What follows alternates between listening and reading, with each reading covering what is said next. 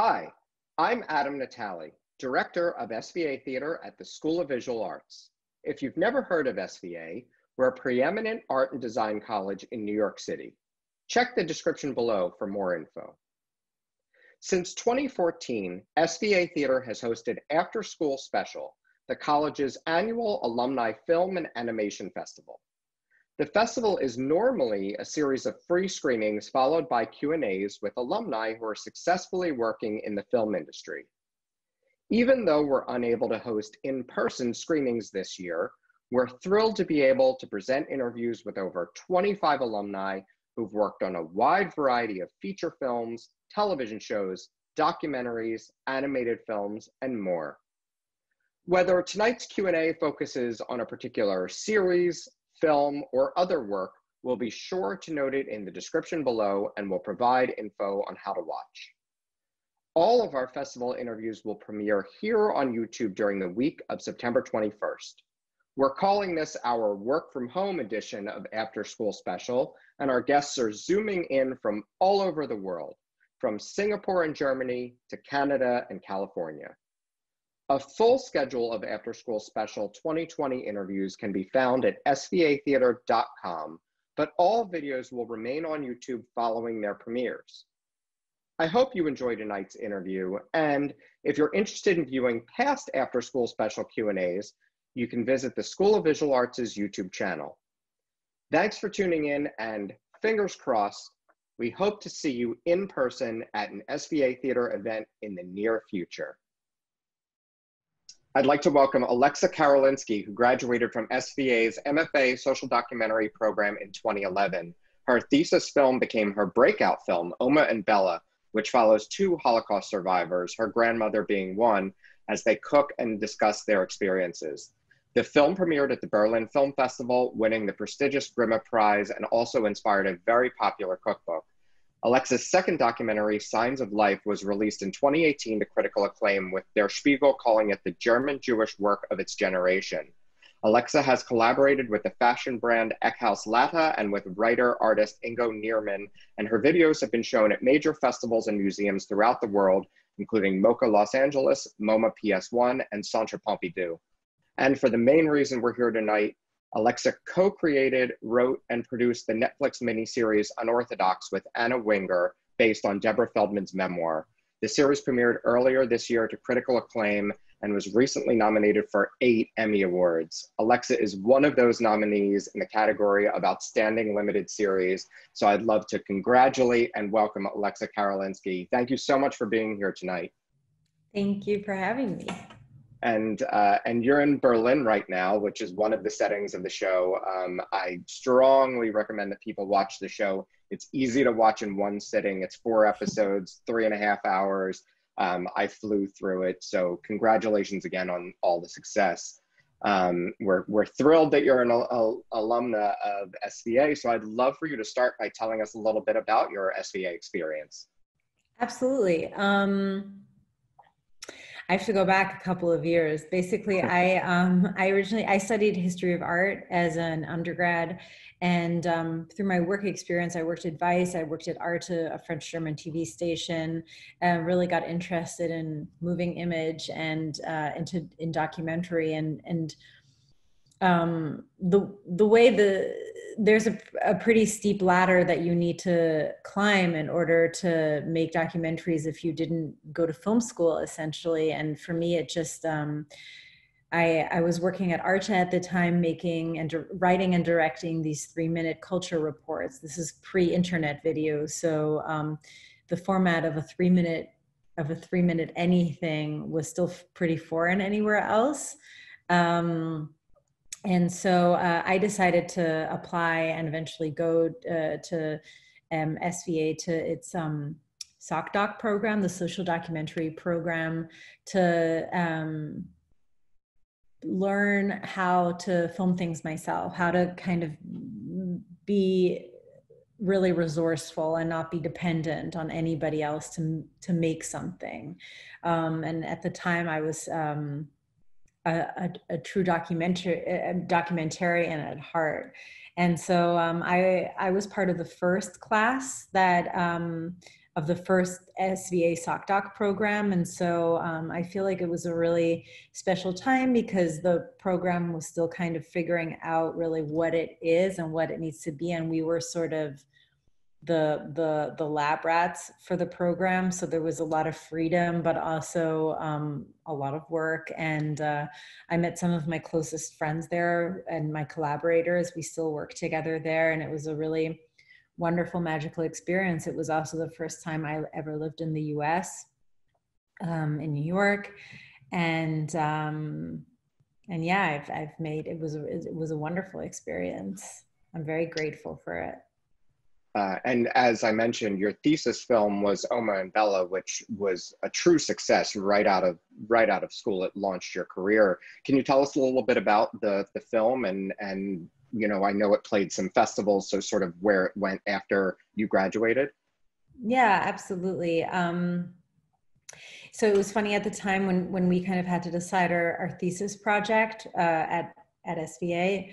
I had a couple of ideas, but one of the things I just randomly did is when I was visiting my family in Berlin, I filmed my really just for some practice. And because my grandmother and her best friend Bella, who moved into one apartment after their husbands died and spent their days cooking Jewish food. And I loved spending time with them, and I was learning how to cook from them, filmed them, and it was really funny. And I kind of when I pitched my different ideas for a thesis film, this was sort of my half nonchalant, like, oh, there's also this thing, I don't know what it is. And I showed it to Mara Chemayev, the head of the program, and Deborah Dixon, and a couple of other professors, and everybody was like, you know, this is your thesis project, right? And I was like, okay, well, if you think so.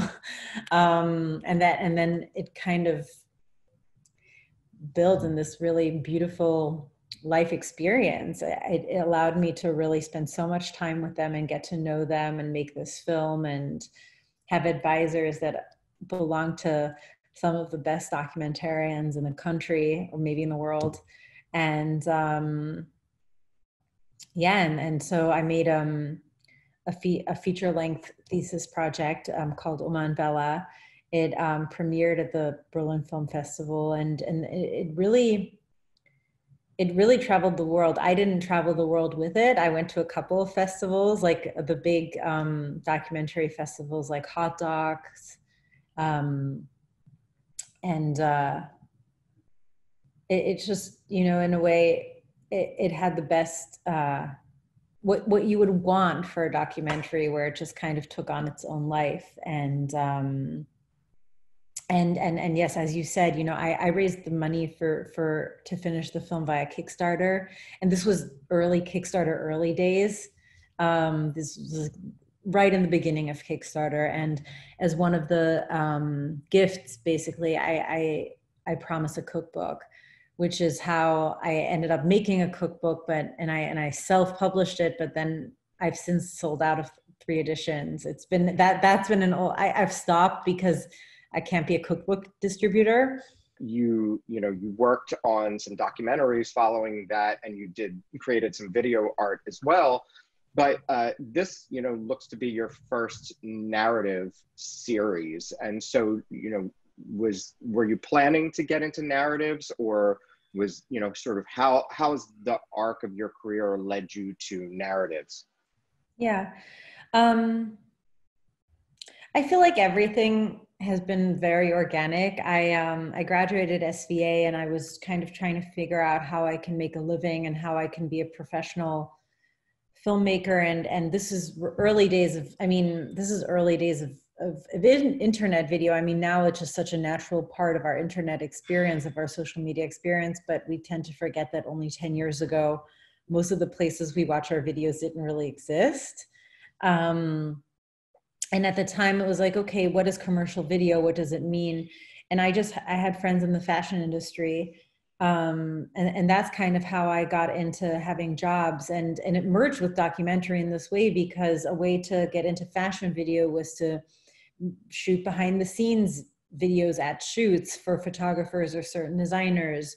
And then that kind of spun into, okay, let's make collection videos. And I feel like even though I moved a little bit away from the documentary genre, I feel like a certain type of storytelling is rooted in documentary down to the way Unorthodox was made. I find the term hybrid a bit difficult, but I do believe that filmmaking to some extent is pretty fluid, and formats and genres exist mostly for distribution.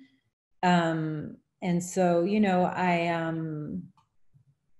I never made a choice. It was more just that I got more and more interested in other forms of storytelling, not necessarily just documentary versus narrative. I also got interested in what can you do in the realm of art video when it can be a bit more ethereal, a bit more meditative, like trying to figure out where do different types of storytelling belong, right? Because you can't really reinvent the wheel, but what you can do is kind of figure out where everything exists, but where do these things exist, and what does it mean to tell a certain type of story a certain way, and where can I go to do that? Because again, you can't reinvent how the systems work in a way, but you can in a way try to crack it. So I feel like that's kind of what happened. I decided commercial video would be a really fun place for me because I can make money and I can use different kind of storytelling. I can collaborate with a lot of people because I really do love filmmaking for collaboration, and sometimes documentary filmmaking can be a little bit lonely because teams are really small. Some people work almost without a team. I made Oma and Bella with a minuscule team. I did most of it myself. And then it's just, what type of story deserves what type of storytelling. And I think ultimately the reason why I moved a little bit away from pure documentary is because I figured out for myself that the way for me to earn money was to do branded documentaries. And to me, that felt like the worst compromise. Because I felt, okay, well, if I'm working, I don't mind working for brands, but I don't want a type of storytelling or genre that to me is about some form of truth to do that. And I've done my share of branded documentaries, and I just remember doing these artist portraits for a big brand, and eventually me just thinking, I actually want to be the artist. I don't want to be trying to think about how to visualize the artist's visuals. And I want to do it myself. And, I did another documentary that I needed to do to work through some of my own things in my own German Jewish identity. And along the way, I met Anna Winger, who is a wonderful storyteller and showrunner. And she had made the show Deutschland 83, 86, and 89 is about to launch. And we just really hit it off, and just kind of decided at some point we should really think about doing something together. And her, knowing that I had never had any experience in TV writing, said, I tried to write a couple of scripts, but when you're tapping around in the dark, it's sometimes a bit hard to find where to go. And Anna basically was like, and where she's right is it's you can learn the tools. It's more about your ideas and your ability to funnel the ideas into structure that works. And that's how documentary works as well. In a way, narrative is like the inverse of documentary, because with documentary, you start off with essentially all this footage you shot, and you need to condense it into a story that works. And narrative works the exact opposite, where you construct the story and that builds into the big production. So I think, to me, it just comes down to a real interest in storytelling and how you can tell different stories. And I think, one thing that I really love about narrative storytelling is that you can really explore, really explore all different types of characters and merge characters and just create things and become those things. You know, you need to become the characters in order to write them. And I feel like that's a really fun exercise, especially when they're a bit evil, you know? Sure. So between you and Anna, who discovered Deborah Feldman's memoir, and did one of you take it to the other person, or? Yeah. Well, what happened was Deborah Feldman lives in Berlin, and her son goes to the same American high school as Anna's kids. They're around the same age. And I just remember one day Anna was like, you know, in our many conversations was like, there's this woman in my school, this mom in my school who lives in Berlin and who wrote this best-selling novel, Unorthodox. You should read it. And this was not about a project yet at all. It was more just, you should read this. And I was like, wow, I can't believe that this person would live in Berlin. And, you know, we both read it, and we were still talking about a very different project that had nothing to do with Unorthodox. And I think the mix of us reading it and all of us kind of becoming friends. And to be fair, Deborah very early on was like, please, you two, can you just turn Unorthodox into something? And both of us were a little bit resistant in the beginning, especially because we wanted to make something in Berlin. Sure. And all of Unorthodox is set in New York and New York State. And of course, the end product is very different than the book. And Unorthodox kind of just came up a lot. And then the imagination started to spin. It's like, okay, what if we do Unorthodox, but what if she comes to Berlin? You know, how can we tell these things that we're trying to tell and this other thing we're planning, but what if we did it through this? And then the kind of fun taking the pieces apart. And you can only do that if you're working with a writer of a book who's open to do that. It's not necessarily common that people take a book and then really reinvent 70% of the show. You know, every big decision we made, we ran by Deborah, and Deborah really trusted us. So that's how we really changed a lot. Was there ever a moment in the creative process, you know, specifically you being a documentarian, where you thought this could make a great documentary, or was it always sort of the idea of going towards a narrative structure? Well, actually, the documentary exists, right? It's called One of Us. It's on Netflix. And another SVA alum who I was in class with, Jenny Morello, was the DP on that. So, and we showed that the other year in our alumni festival, but is that based on Deborah's story as well? I know it's generally the story. It's generally the story. Sure. The truth of the matter is, you know, with an insular community like this one, and you can't really interview the ex-husbands and wives, you know, and the leaders and all this stuff. There are limitations to what you can do. But if you really want to, like, for us, it was really important we wanted to go deep into this community and show it, and explore certain questions that you could only do.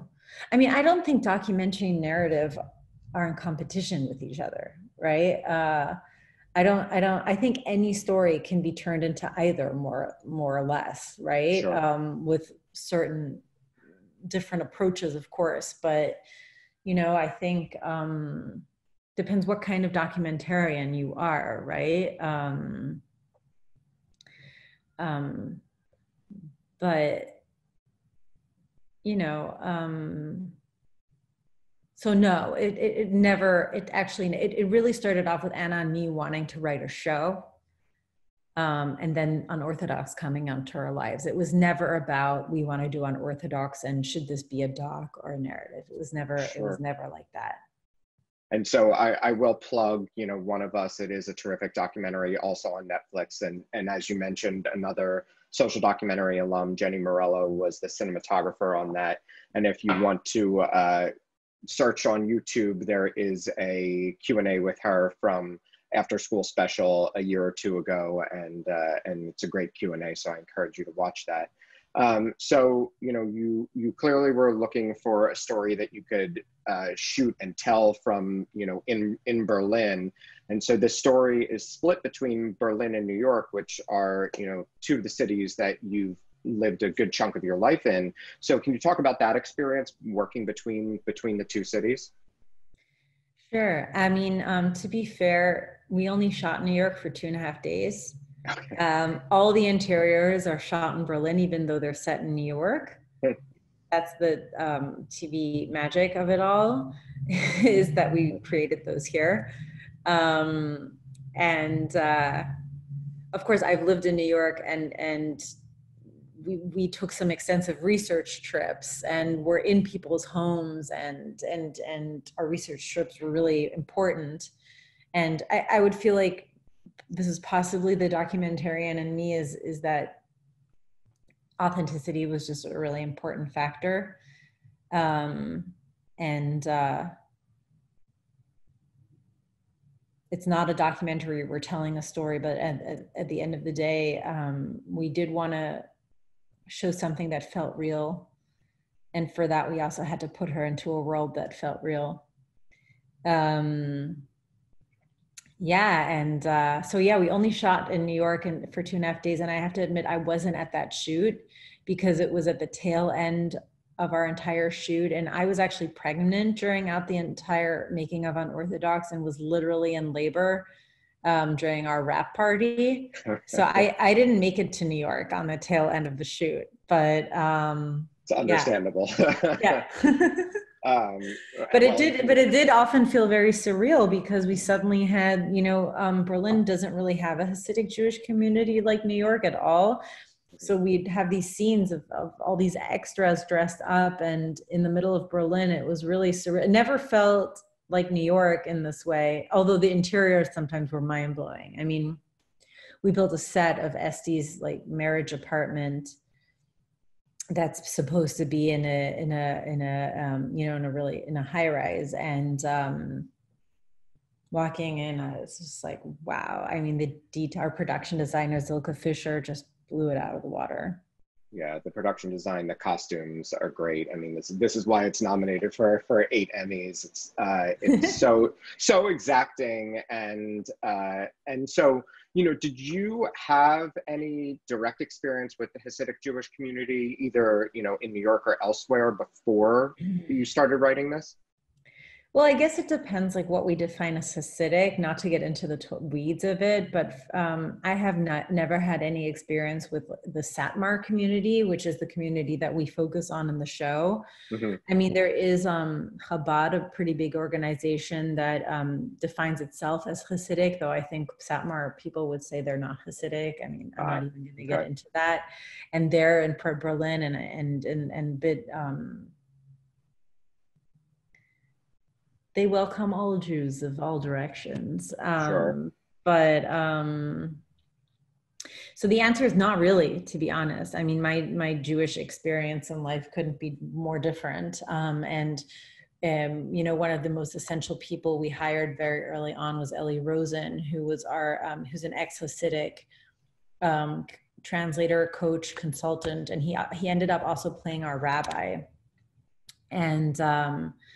And we owe him a great deal of the authenticity. And we casted as many ex-Hasidic people with this experience, with a similar experience to Deborah as we could, just to learn. Yeah, and I mean, the cast is exceptional. Shira Haas in the lead, and then the 2 actors who play Yankee and Moisha are, I mean, the trio of them, as well as the supporting cast, are all outstanding.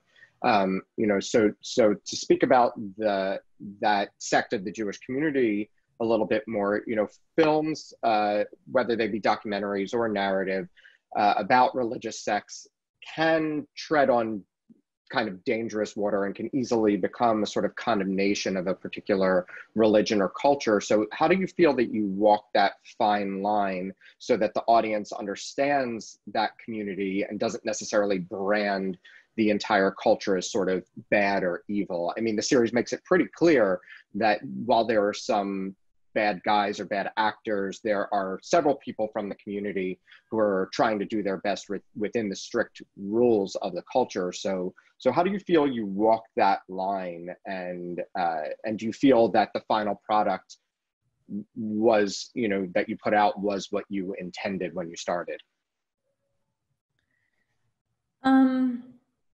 I think, I think once you finish work, it never really is exactly what you imagined in the beginning, but then I don't know, I kind of, you forget what you set out with. I think for us, the guiding tool was always that it's about her and her experience, and it's about our characters. And we're not setting out to say something about an entire community. We're saying something and honoring her journey. And, it really, I guess, depends on who you ask, because there are people who believe we did do that. I think we try to approach it as generous as possible, also understanding that the specific community is rooted in some really deep trauma. And that's something, I didn't grow up Hasidic at all, but I am the grandchild of 4 Holocaust survivors. So I do understand the base. It's the same trauma. That's the basis. The difference is that these people created an entire community and lives around the trauma, right? And that's really interesting to me. I don't think that necessarily justifies any type of oppression of anyone, but it is something interesting to explore, right? So I feel like that was the start off point, and there's not one thing in this show that isn't justifiable through the character's journey, and I think that that's kind of where it comes from. There are little hints here and there that maybe make a larger point, but for us, it was really important to create complicated characters, that her husband, Yankee, is a kind of, could we have made him abusive, this, that? Sure, you can do anything to make a point, but it was just more interesting to us to create a character who doesn't know better, who is also a victim of the system he grew up in, right? Or a character like Moishe, right? Who, sure, he's not a good guy, but he's also a really tragic guy at the same time. In a way, he can't really exist in either of the worlds. He, in the end of the day, probably won't have a happy ending because he can't live in the Hasidic world, and he really doesn't know. He has a gambling addiction and doesn't really know how to make it work in the real world, right? Mm-hmm. So that just felt, that approach is just a bit more interesting, things that are a bit more ambiguous than just, just a clear-cut good and evil thing is just not that interesting to watch, I think. Absolutely. And I think that that's very clearly seen throughout the series. I don't want to give too much away, but you're right, especially, with her husband, and that comes through in his performance, is that it is this sort of tricky balance that they're playing, in his life, and you can understand why there's, I don't want to say a lack of understanding, but you clearly can see with his performance and with the writing that he's unsure of how to live his life almost. And it does make it a lot more interesting. So, once the show was completed, was it at that point? Everyone wants to know how Netflix got involved. Everyone wants to be on Netflix. So was Netflix involved from the beginning? Did you shop it around once it was complete? No, Netflix was involved from more or less the beginning. It's not easy to sell a show that's half in Yiddish. and shot in Berlin with New York interiors. Sure. And Netflix Germany at the time, that had launched not too long before, wanted German content. And I mean, I need to hand it to them that they took this knowing that the main language is Yiddish and international English, essentially. Mm-hmm. They were the only ones who were willing to take this route with us. And yeah, so we've been together on the journey from the very start. We did shop it around to other places and unsuccessfully. Mm-hmm. So of course, we made this show very quickly, right? That was the trade-off. We made it incredibly quick. And that was due to the budget constraints, or due to budget and time. Budget and Okay. time suffered for being able to make the show, but in the end, that's always the interesting thing in hindsight. Sometimes constraints make you more creative. So yeah. Yeah, absolutely. And I mean, since there was a time constraint, was there an initial impulse to make it longer, or I mean, to be frank, it could be continued, and I'm sure other people have asked you, will there be a continuation? But what are your thoughts on that? No, it's a limited series, so it's Sure. finished. Yeah. And at the end of the day, this is the first week in Estee's life after leaving, right? It could go a million ways. And in a way, whatever you want to happen with her, that could be the ending. But also, it's inspired by a real person. So I feel like, I think the conversations around it and the reading and I feel like people have gotten really interested in this stuff who've watched the show and didn't know much about it. I feel like that's kind of what it's about. But no, the answer is no, we won't be making a second season. I had a feeling, but I'm sure people are interested, so I wanted to make sure to ask. Yeah. So I wanted to ask about your experience as a woman in the industry, and now that you're seemingly more entrenched in Hollywood and in a place like Netflix, have you had any challenges or issues being a woman in the industry, or do you feel like your career, which your success is an example of how women can succeed in the industry? I mean, all I can say that I feel really grateful to be a woman in this industry today and not one day before me. I think Sure. it's getting better every day. I've also had my challenges, but certainly not close to women who are older than me. I've never had a super traumatizing or awful experience because I'm a woman. I've had to fight really hard and work really hard for everything. I don't know if I can make that down to just the fact that I'm a woman, or also just the fact that my interests span very widely. And for me, my path has never been as clear as for other people who they go to film school and then they make a short, and then they make a couple of shorts and they make their narrative. Like for me, I've always been really interested in different types of storytelling, which makes a career quite complicated sometimes because people like clarity, people like formats, people want to know what you are and put you into a box. And so for me, I've try to build a career in which I can explore different types of things. So I do feel like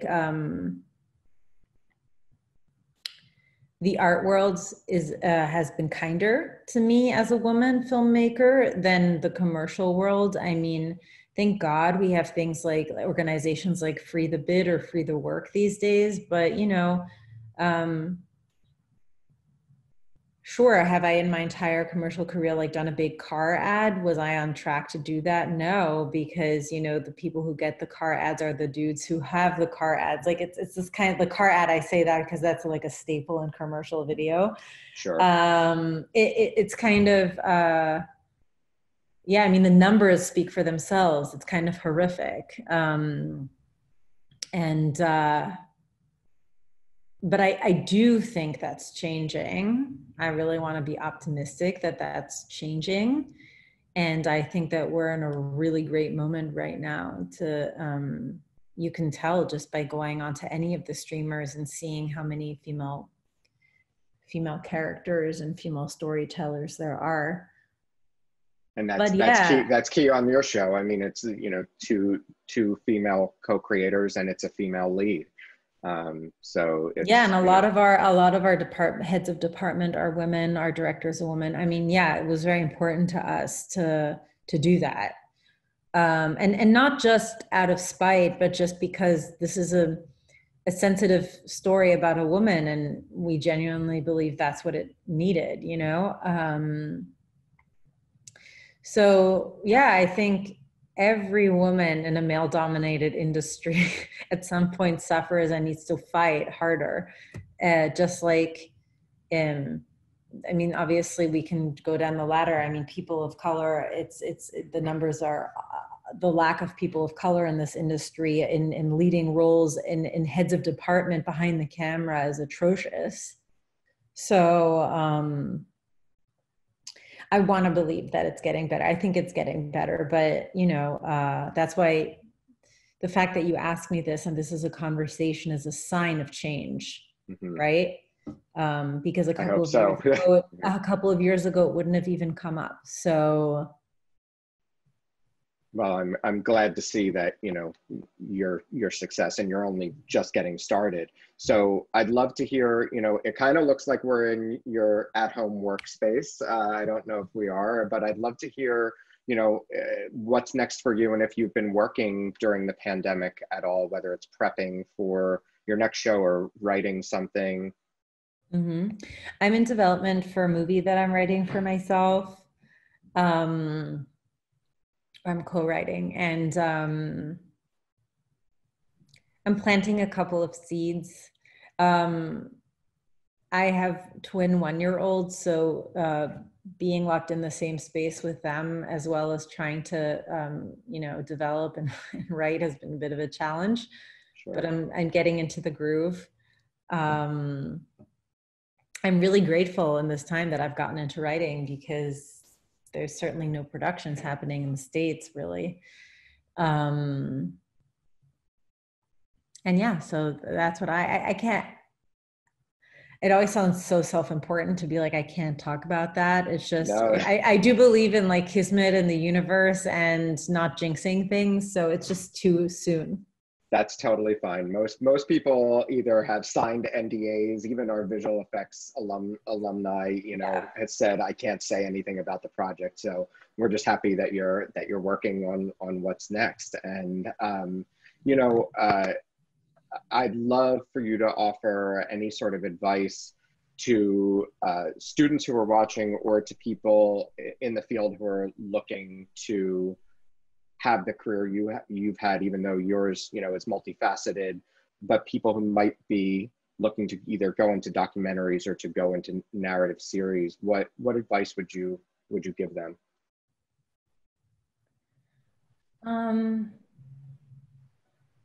It's very hard to give one piece of advice to everybody. You can give a bunch of small pieces of advice too.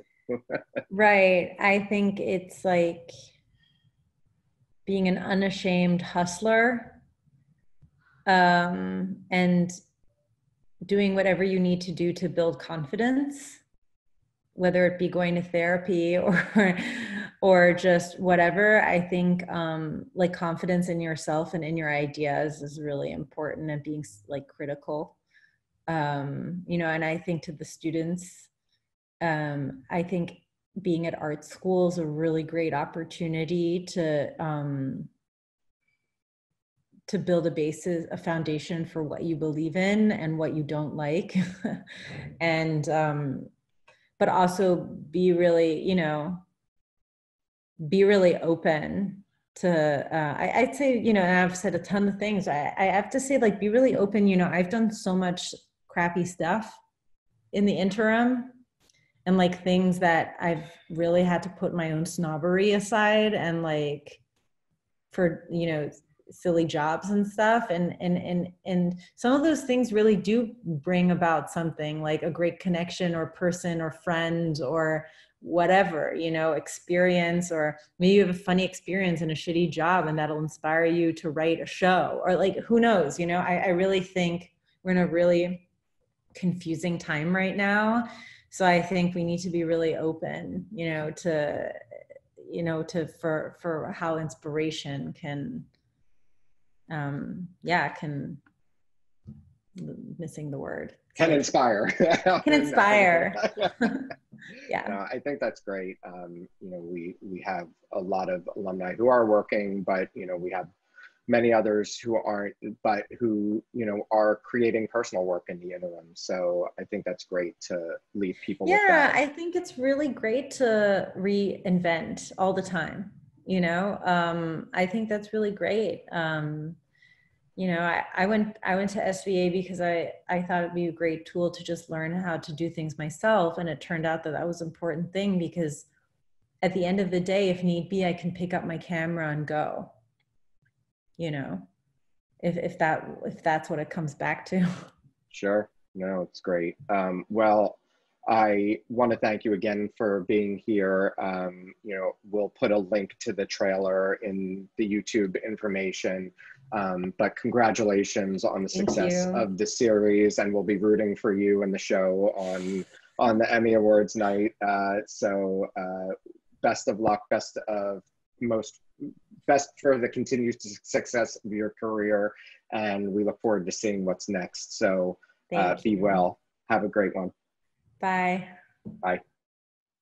Thanks so much for watching. We hope you enjoyed this Q&A and hope you'll check out our other after-school special videos on the School of Visual Arts' YouTube channel.